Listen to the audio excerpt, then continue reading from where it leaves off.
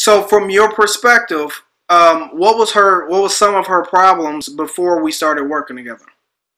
I think she was hesitant and she didn't want to disappoint whoever it was at the time. Maybe the coach, maybe me, maybe whoever. And it was holding her back. I mean, she could be fast and athletic, but if she's hesitating in her mind, it slows her down and it makes her unsure. And then she's not even enjoying the game. How do you feel she's improved as a player? I see her just having more fun out there, not worrying about anything, attacking more. Um, you can just see it in her body language Right, that she's more fluid. She moves better.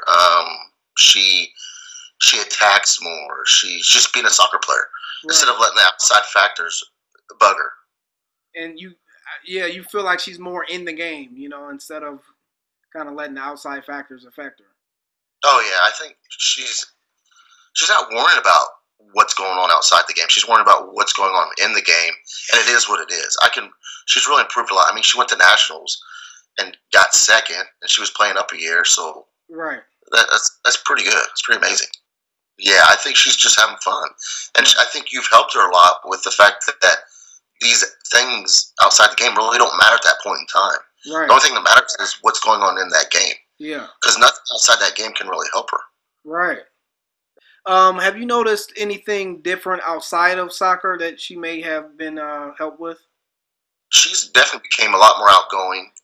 She speaks to adults a lot more openly and freely, and she kind of jokes around with them. And I don't know if that's coming with maturity or if that's because you've worked with her, but me and her mother can definitely see a positive change, Right. and just being the Charlie that we know, the fun, outgoing, funny girl, and now everybody else is starting to see that.